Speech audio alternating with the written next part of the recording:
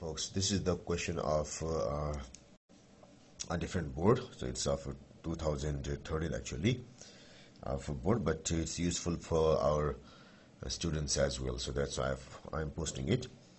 It says that an object starts from rest at time t equal to 0, and it starts from rest, which means that the velocity is 0 in the very beginning, and it moves in a horizontal straight line. It can be seen from the graph. The graph shows how the velocity v of the object varies with time. So it shows that the velocity of the body was 0 in the very beginning. It rises non-uniformly to 20 meter per second in 40 seconds. As you can see here, the slope is high in the beginning, but it goes on decreasing till the time t equal to 40 seconds. So then the velocity remains constant from t 40 seconds to t 60 seconds. And then the velocity decreases uniformly for 10 seconds here, 10 seconds to reach zero velocity at t equal to 70 seconds. Zero velocity means that it comes to stop after that time.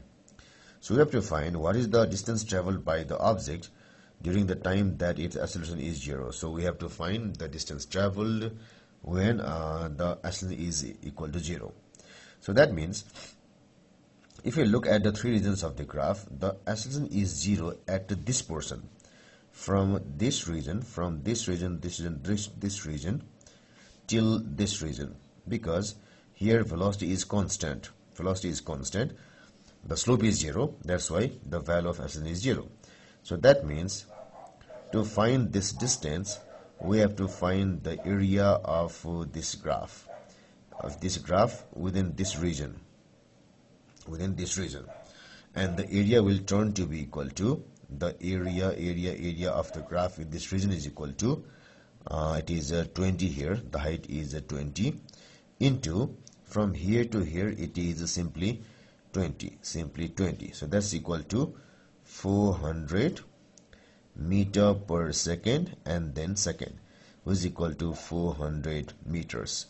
So the distance traveled with constant velocity or zero acceleration is equal to, so distance is also equal to 400 meters. So the answer choice which is correct is choice number B here.